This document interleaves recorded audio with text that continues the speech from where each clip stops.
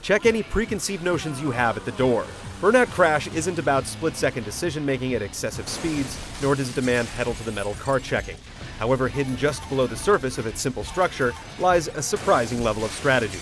Borrowing a page from Burnout's notorious crash mode, this downloadable forest of destruction adds just enough tweaks to the formula to make things interesting and addicting, even at the cost of a relatively slow pace and a slightly disorienting top-down perspective.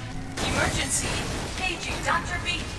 The car carnage is spread across 3 modes: Pile-Up, Road Trip, and Rush Hour. While not entirely distinctive from one another apart from their duration and the way in which your score is compiled, your primary objective remains constant: cause as much destruction as possible without letting motorists escape danger. They're escaping! Since the configuration of intersections varies greatly and placing yourself in the sweet spot for the largest pile-up can be tricky, the vehicle you select plays a big role in your success. Larger vehicles have a greater blast radius, whereas nimble cars soar effortlessly using the aftertouch feature, which allows you to manipulate your pile of twisted metal after you crash.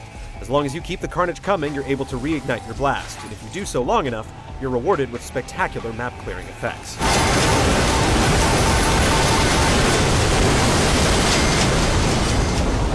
Spanning 6 locations ranging from a cactus-lined desert to warm sunny beaches, the 18 busy intersections offer plenty of ways to amplify your path of destruction. However, you won't be able to shake the feeling that luck plays a significant role in how well you do. And with multiple paths to take from your starting point, trial and error factors big into attaining the highest score possible. Be prepared to restart areas after failing to achieve a respectable score.